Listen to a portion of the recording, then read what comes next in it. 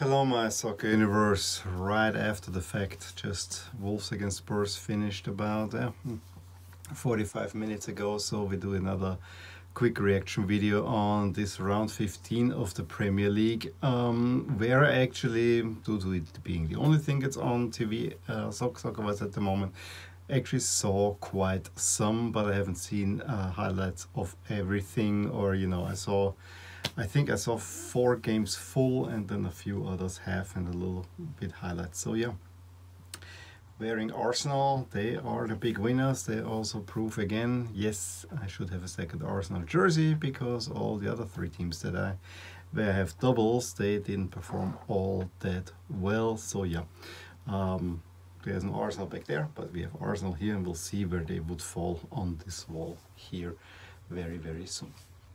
Okay, headlines for this week. I think I saw a lot of draws. I mean, basically all the matches that I didn't see did not end in a draw in many ways, except for 1 or 2. But there were 5 draws in 9 games. I think that's pretty remarkable.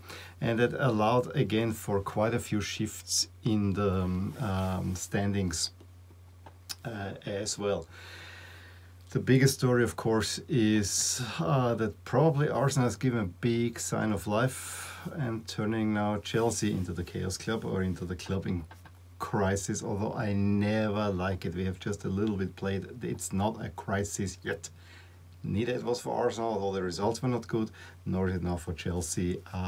Yes, you can always have a little slump for a month or so, and then if it continues from there on, then we are in trouble.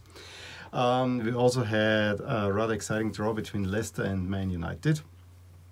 2 teams that seem to be set to continue their good run in this season. And then 2 late goals rob Liverpool and Spurs of wins, which last headline allows Everton actually to scoop up into second, and we have the 2 Liverpool teams sitting atop of the table, rather interestingly. Let's look briefly at the games. I thought that Leicester Manchester United, especially in the first half, was a really good game, and I most of the time felt that United was the better team, was more dangerous, had more proactive style. No, not proactive, but was more threatening to score. I think that's the proper way to say it. I should have scored right away when how Rashford didn't put the ball, I think in the first or the second minute, into the net, escapes me. But they get the goal through a nice Fernandes pass to Rashford, who buries in the 23rd. But that actually then got Leicester a little bit going, and not for the first time, Leicester can hit back. The game goes on a little bit. Leicester gets into the game, and Maddison assists Harvey Barnes to get the equalizer. And I have to say that towards the end of the half, game was rather level, and I think the draw was quite right. In the second half, I do have to say that it was a little bit of a more chaotic affair on one side. On the other, it was still United that were a little bit more dangerous. And in the 60th, just when Leicester was about to really take control of the game, they launched 2 counterattacks. The first one, I think, is again missed by Rashford, and the second one Martial puts in, but he is by a hair offside. When I saw the replay, I thought, no, this is not offside, and then I put in the lines, and yeah, maybe probably he could have been offside. So it was one of those. And then Solskjaer makes an inspired substitution in 75th by bringing on Cavani for Martial, and Cavani, with a really nice pass, plays it onto Fernandes, who makes it 2-1. And at that point, I really thought, yeah, Manchester United has won it. They will not let Leicester back into the game. However, they didn't. They did. Ayoze Perez plays it into the 1-2 and puts it into the box, where Jamie Vardy heads it onto Tuanzebe, and it's an own goal. I mean, he deflects it into the net. The action was still coming from Vardy, and it ends 2-2. I think late on, Leicester probably could have won it, but that would have been a little bit too much. But 2-2 draw between 2 really good sides that I think both will have a say in the next season, you know, for finishing into the Champions League spots. I'm not saying they will, but they have a good chance of finishing there. Aston Villa gets a rather surprising not surprising, but the way it happens, it gets a 3-0 win over Crystal Palace. You know, Crystal Palace just got drowned by Liverpool with 7 goals. Aston Villa gets an early goal, but then Tyrone Mings is getting sent off with a yellow-red in the 45th, so they have to play this entire second half a man down with a goal up, and they get 2 more goals through House and El Ghazi, so rather convincing. I saw Fulham against Southampton largely. I thought the Southampton was mostly the better team. They had a huge miss. I think there was a free kick that either was saved or hit the post, and it fell right at the Southampton player, who just has to pull it in and then suddenly cannot connect into the empty net. Very late on, also we thought that a goal for Southampton was scored. Alas, it was taken off for offside, rightfully so. And then we already at Arsenal-Chelsea, where at the beginning Arsenal came out and really tried to create chances, but the longer the game went on, I really thought that Chelsea got a little bit the better of the game. That was until a penalty was called and Lacazette steps up and gives Arsenal the 1-0 lead. That changed the game. I'm not saying that our Chelsea were great, neither Arsenal were bad. I just thought that Chelsea actually had the game with all the modest ways they have it. They had it more or less under control, but they give up a rather unnecessary penalty, and I think it was a pullback in the box. I mean, how they complained about that, like I said, can convert it. And then the neck breaker for Chelsea was a free kick by Xhaka, wonderfully taken, I have to say. That went in the 44th for 2-0. Arsenal really looking good at that point. Second half, Jorginho came in for Kovacic, Hudson-Odoi came on for Werner, who both did not have all the greatest games overall. And it seemed like for a long time, yeah, that the game is settling on, you know, it stays 2-0, no side, you know, one doesn't want to the ours, and the other one cannot really do something.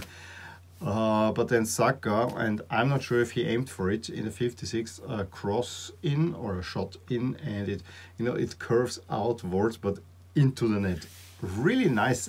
It's a great goal to see, but I'm not sure how much intention was in there.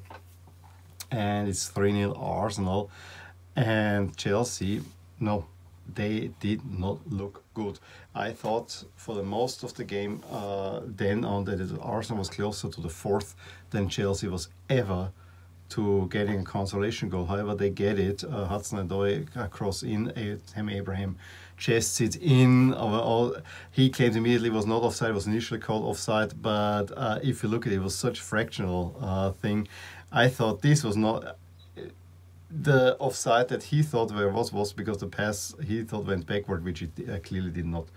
And then Chelsea got even the huge chance in stoppage time to get back into the game with a penalty, but Jorginho does the stupid hoppity-hop penalty. I think he now got figured out that the goalkeepers just have to train on that sequence, and Leno makes a nice, good save, but it was not a hard shot and not very well placed either, and in that case, you know, it ends 3-1, and I think Arsenal fully deserved that win. And now I hear Arteta can celebrate. I don't think so. They have 2 more games where they need to show that this win was not just a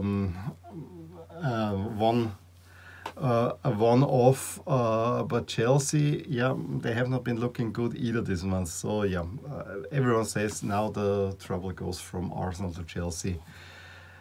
Please take a deep breath. Everyone hold back. Man City, Newcastle, I was never pouring rain, but there was never really a doubt about the outcome. I liked how Sterling found Gundogan for the first goal to put it in. The second goal through Ferran Torres, yeah, ball falls to him. He put it in, and Sergio Aguero had a big chance, but I think Newcastle never really threatened. So that was an easy 2-0 win for Manchester City, and as we'll see, has actually some implication for the standings. I didn't see anything of Everton's win against Sheffield United, only that the goal by Sigurdsson came late in the 80th minute, but Everton getting a little bit of a run again, although Sheffield United is a team that Everton just has to beat at the moment. Then Leeds, Burnley. Win for Leeds again. Burnley, I think they've won two in a row now. They're going down, losing again. Then West Ham didn't show actually up in the first half there. I mean, I saw a little bit at the end and then some highlights. Neil Maupay giving Brighton the deserved lead there. However, Johnson can put them back. Then Dunk gives Brighton the lead again. And but if they could defend set pieces, corner kick, and Souček heads it in. It was a rather weird goal because it comes off the Brighton defender directly on the head of Souček. When you look at it, you think the ball gets suddenly some extra like a pinball in a way. So West Ham Brighton finishes 2-2. And then I was really set for, let's see Liverpool score a few. You know, it was not the most important game, but I thought after the score 7, let's see how it will go against West Brom, who is now the team. And again, it's nothing personal against West Brom. I just don't like how the ownership got rid of Bilic and the whole Sam Allardyce thing. So I want them to get relegated because I think they just were on the way up anyway. And Sadio Mane with a really greatly taken goal, Matip assist, gives Liverpool the lead. They have, I think, almost 80% of the ball, control the game, but don't really have any more chances. And second half was, I mean, or in the first half, very late on, there was a real serious counter-attack by West Brom that could have given them the equalizer. In the second half, I mean, the first chance, Henderson pulls it wide, but then the game got a little bit more open. Yes, Liverpool controlled more, but they barely had shots or even shots on goal, so that was rather remarkable. And West Brom was threatening on the occasion. And then they get the equalizer after a corner kick, ball goes to Pereira out, who then crosses into the box where Jai heads it onto the post, and then it's still given to Jai, but I think it was an own goal by Alisson, because the way that the ball comes out, it would never have gone in, but it hits Alisson, goes into the net, and it's 1-1. And then late on, Liverpool was of course pushing for the win. Alas, they didn't get it because the one chance by Firmino, a really nice save by the goalie there to give West Brom a vital 1 point at Liverpool that they didn't expect. And Liverpool misses a huge chance to put quite some distance between themselves and the competitors. And then it ends with Wolves against Spurs, where in the first minute, I mean, Son could have scored, but only gets a corner kick, and the corner kick comes in. Falls to Ben Davies, who plays it out to Ndombele, who takes a shot where Rui Patricio was really not well positioned, and it's 1-0 Spurs. And then Spurs does what's the worst, does best, shut up shop, and let's see how it will continue from there on. And I always thought that, especially in the first half, Spurs still were better in the transition game and probably a little bit more dangerous, but they were hanging back quite some. Reguilón had one opportunity where I think they had a 3 against 2 where he takes the shot but was not really good. But honestly, for me, the game, Wolves then had chances. I think there was one for Fabio Silva where he just hits the outside of the net, and Poland also has a good chance. But I thought that Spurs was relatively well in control and switching systems, you know, when they're in defense 4 on the back, when they're attacking 3 at the back. So I thought this was rather interesting. But then Reguilón comes on and Bergwijn comes on, and that kind of changed a little bit the defensive solidity for Spurs, I thought. Then suddenly there was a lot of gaps between the defensive line and the midfield line, and where Wolves could take advantage of, and they then were really pressing. I really thought that at this point Spurs is just hanging on. There was a short period between the 60th and the 70th where Spurs tried again to go a little bit on the front foot, you know, launch the occasional counter attack and then retreat immediately back. But it didn't last for long, and then Wolves were really threatening, and they eventually get the deserved equalizer through Saiz in the 86th minute. Then actually both teams went a little bit for the win. Spurs a tad more, because of course they would need that win more, but it ends in a 1-1 draw, and it's again points lost for Spurs, and kind of a little bit unnecessary. So I don't want to, you know, I can appreciate the defensive tactics, but I think especially in the second half when you're only a goal up, and same as Liverpool, you need to press a little bit more. It seems like both managers were kind of saying, okay, let's shut up shop, and let's not waste too much energy, because we have to play 2 more games very soon. So with all that, we still have Liverpool up top, still with 3 points. Could have been 5, because Leicester and Man United dropped points with a draw against each other. Everton moving up, so so the distances there remained the same in a way. Spurs now moves up despite the draw, but you know, many draws, and then many top teams also losing, like Chelsea and Southampton draw points. So teams can move up, and we have now Spurs ahead of City. Then Aston Villa is also in there, 2 games less, and you know where this leads me.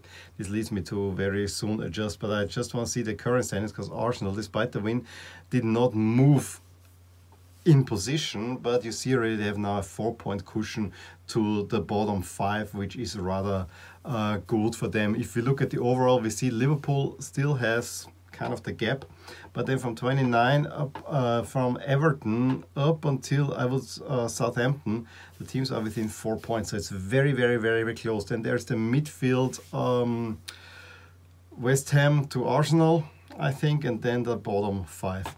Let's adjust the standings to get a little bit of a better feel of what these numbers mean, you know, with when we adjust, divide by games played. And we see that Aston Villa actually moves up into 3rd spot at the moment, with Leicester moving down, also Spurs moving down, City remaining still in 6th. And also on the bottom, Burnley and Brighton switch spots. Everything else remains the same. We have another round coming, because they are crazy in England. I have to say the Chelsea-Aston Villa matchup, very intriguing at the moment for me. Also Everton-Manchester City. Everton needs to prove themselves there. We said already, also Arsenal needs to back up their win over Chelsea with a win at Brighton, or probably then duel at the bottom, Burnley-Sheffield. United-Wolves, I also want to see if that can go places, and Spurs and Liverpool just need to win their games. I think these are now for them already must wins. And going back one more time to the adjusted table, just we look at the chances, you already saw it there. Due to City winning and Liverpool dropping points, we have now City again being favored for the championship, just slightly over Liverpool. So I find this also rather interesting, and Arsenal would be there instead of West Ham. That was it. Let me know what you thought about this round. Give me a thumbs up if you enjoyed this video. Subscribe to my channel if you want to see more. And I will talk to you soon. Yeah, and by the way, I gave you a little preview here already. I will do this maybe a little bit more official. I put finally the pictures up there. Maybe you've seen it, may not. I'll talk to you soon. Bye. Hey there, I really hope you enjoyed this video, and if you did, here are some videos and playlists that you might enjoy too. Also, please consider subscribing and clicking the little bell icon so that you get updated whenever something happens in my soccer universe. With that, have a wonderful day. Bye.